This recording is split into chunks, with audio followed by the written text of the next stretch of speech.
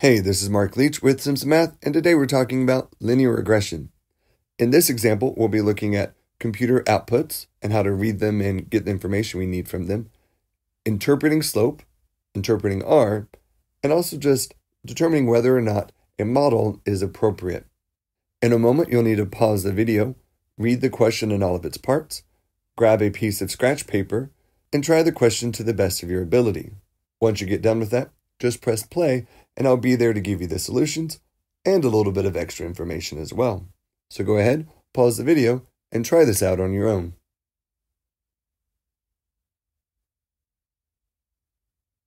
All right, welcome back. So let's take a look at finding the equation of the least squares regression line from the above computer output. Before we do, let's break down this computer output a little bit. First, you can think of this top part kind of like a table. So let me draw a line right here. Above that line, you can think of these as like column headings. And then let me draw another line. To the left of that line are row headings. So looking at this table, we have a clear header and then two rows titled by constant and wildebeest. Beneath the table is a line of just three pieces of information. This has nothing to do with the table above. They're not in any columns. They're just giving us these numbers because we might need them. Next, let's cover up some unnecessary information. Those right three columns aren't really going to be helpful to us until much later in the year when we're talking about inference with linear regression. And that R squared adjusted, you're not going to be needing this in an introductory stats course like AP Statistics. So now I've made this table be a whole lot simpler. We have four numbers that we have to deal with. First, I do want to talk about that S because we're not going to be looking at it within this example. S is the standard deviation of the residuals. There's a previous video where I talk a little bit more about that S. So go check it out. All right, so now we need to write our equation. So first let's talk about the thing that's labeled constant. The number that's the coefficient associated with a constant, or just the constant itself, is the y-intercept. So that's going to be good to know. So let's talk about wildebeest and this negative 0.05 number. So this number is the coefficient. That's what COEF in the header stands for. It's the coefficient associated with our predictor variable, wildebeest.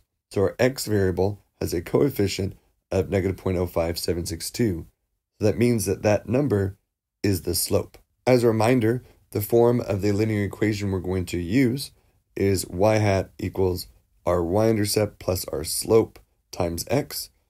The y-intercept could be b null or a. The slope might be referred to as b1 or b, depending upon in AP Stats, whether you're looking at the formula sheet or your calculator or your textbook. So let's fill this in. Let's start with our y variable. If you recall from the first slide, we're talking about percent of grass burned. And don't forget, we got to make sure we have our hat on top of it. That hat represents predicted. So this is the predicted percent of grass burned. Next, we need to write our y-intercept, so 92.29. Then we're going to have a minus. It's a minus because it's a negative slope. Next, let's write our slope, so 0.05762. We're going to multiply our slope times the x variable, which is wildebeest. The question was so kind to remind us to define any variables that we use, so that's why we wrote percent burned and wildebeest in the equation itself. If you chose not to do that, you could write the equation with just y's and x's, and then beneath it say that y equals percent burned and x equals wildebeest. My personal preference is to put it in there. I've seen students receive 0 credit on a question like this because they did not define the variables and they left off the hat. So you can have the correct numbers but get no credit because you left off the context and that predicted hat. So make sure you always include the predicted hat, define the variables in context, either in the equation or to the side of it. I just put it in the equation. Letter B, explain what the slope of the regression line means in this setting. So our slope is at negative 0.05762.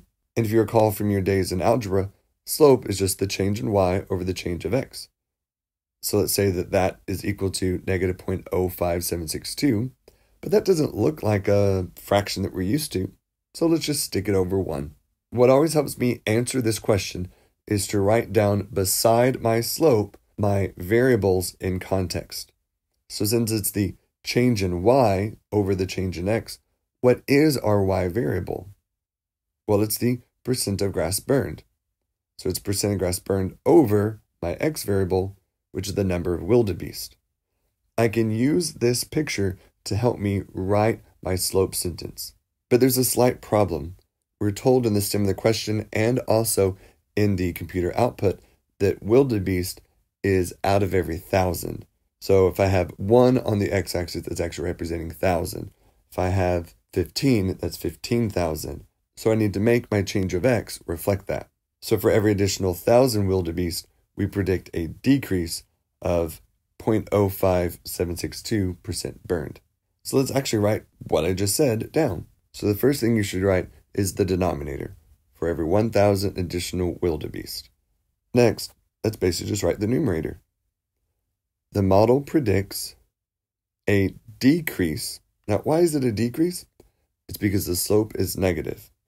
A decrease of 0.05762% of grassy area burned on average. So there you have it. There's our interpretation about slope. Before we move on, I need to point out 2 things. The first of which is the word predicts and on average. I call those words my fudge words, or more formally, my non-deterministic words. They help me communicate that this linear relationship is not deterministic, meaning it is not for every 1,000 additional wildebeest, there will be a decrease of 0.05762% of grassy area. No. It's just what we're predicting. It's what we expect to happen on average, what tends to happen, what we've seen usually happen. We're not making it very strict and rigid. It's what we expect to happen. It's all those sort of kind of fuzzy words. So you want to make sure that you include one of those. I teach my students to say predicts and on average, just so we have all of our bases covered. And secondly, I want to point out that if it doesn't make sense to you, why are we caring about a decrease of 0.05762% grassy area burned when that doesn't seem like a lot? It might sometimes be helpful to move that decimal place a little bit to the right or to the left. In this case, if I think of the slope as being negative 5.762% for every 100,000 additional wildebeest, that makes a little bit more tangible sense. So I could write my sentence like this. For every 100,000 additional wildebeest, the model predicts a decrease of 5.762% of grassy area burned on average. That makes a little bit more tangible sense. And if you look at the scatter plot, that sort of kind of fits with our scale as well. Next, let's talk about correlation. Correlation, as you recall, is R. So where's R in our computer output? I don't quite see it, but I do see an R squared. That R squared is quite literally R squared. So how do I go from R squared to just R? Well, as my students joke about it, you can unsquare it, or mathematically you square root it. So let's square root both sides of that equation. But recall what you learned from your algebra years about square rooting numbers. You must include a plus and a minus. But R can't be both positive and negative at the same time. That doesn't work. R either communicates that the linear relationship is positive, or R communicates that the linear relationship is negative. It can't be both positive and negative at the same time. So how do we know which one it is? Well, take a look at the slope. Looking at the slope gives us a clue. Because if my slope is positive, R will be positive. If the slope is negative, R will also be negative. So since our slope is negative, that means that R is negative, and I'm not going to use positive at all. So I can say that R is a negative square root of 0.646. So all we need to do is find what the square root of 0.646 approximately equals. We do that, and we get that R is approximately equal to negative 0.804, which should make sense because 8 squared is 64. A number just slightly greater than 0.8 gives you a number just slightly greater than 0.64. So now all we need to do is interpret R. So to do that, we can just say that the linear relationship between the number of wildebeest and the percent of grass burned is negative and strong. Let me highlight a few things that are crucial in this sentence. The first is linear. You have to say that R is a measurement of linear strength. So I get that taken care of right out of the gate, that the linear relationship is negative. So we know that R is negative because what we just talked about a second ago, the number is negative. That means also the relationship is negative because the slope is negative. And then it's a strong relationship. We know that it's strong for a few reasons. Negative 0.8 is within the boundary lines for saying that something is strong. And if you recall what a scatter plot looked like on the first slide, the linear relationship between number wildebeest and percent of area burned was pretty tightly compacted. If you were to draw an oval around those dots, it would be pretty skinny. So we're confident to say that it's strong. And lastly, you got to make sure that you have context. So there are four main things you got to talk about when you talk about R. You have to say that it's linear. You have to say whether it's positive or negative. You have to give a measurement of strength, weak, moderate, or strong. You can also say moderately strong or moderately weak. And lastly, the context. Got all four of those, you'll get yourself full credit. And just one other note is that instead of saying the word relationship, you could also say the word association.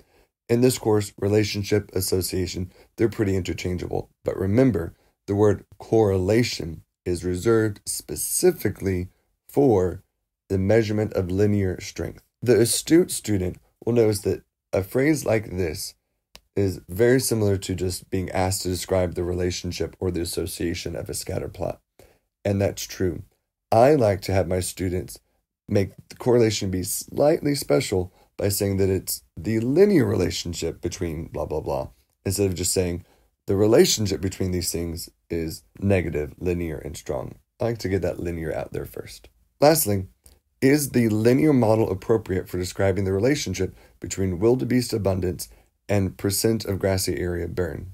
Whenever you see a question asking about whether a linear model is appropriate, you should instantly be thinking of the residual plot, and that's what they gave us. Before we write down what we should say, let's talk about where this residual plot came from. Well, it starts with a least squares regression line, and from that line to every point, we have residuals. So I've highlighted 6 of these residuals. I want you to imagine that those 6 lines are solid sticks that are connecting the point to the line. If I grab the line and just flatten it, and those residuals stay vertical, we'll end up getting these 6 lines below on the residual plot. So what happens is we are subtracting out the linear relationship between number of wildebeest and percent of grassy area burned. And then what we're seeing in the bottom residual plot is the leftover relationship when I get rid of the linear relationship. The leftover relationship isn't all that much. It doesn't look like it's going anywhere. There's no curve. There's no other line. It's just kind of blah. And actually, that's what we're looking for. Because if when I subtract out the linear relationship, there was nothing really left over, that tells me that this linear model does a pretty good job of representing this scatter plot. That whenever I get rid of it, there's no relationship left. Just a bunch of dots. So let's say that. So we were asked a yes or no question. It says, is a linear model appropriate? So the first words that come out of your mouth better be yes or no. So is a linear model appropriate? Yes. Then state the rest of your answer. Yes, because there is no obvious leftover pattern in the residual plot. If you're given a residual plot, then you can just cite it. If you're not given a residual plot, then you need to sketch a residual plot. It could be something that should take you like 30 seconds to make. Just make a quick sketch of it. Make sure to label your axes with numbers and words as well. But a quick sketch of it so that way the reader knows what you're looking at. And then make a statement like this, because there's no obvious pattern left over in the residual plot. An important note to make here is this. We use the residual plot to determine whether the linear model is appropriate. We do not use R. I can have an R that's very strong, 0.95, 0.97, but yet when I look at the residual plot, I see that there is still a curve in that residual plot.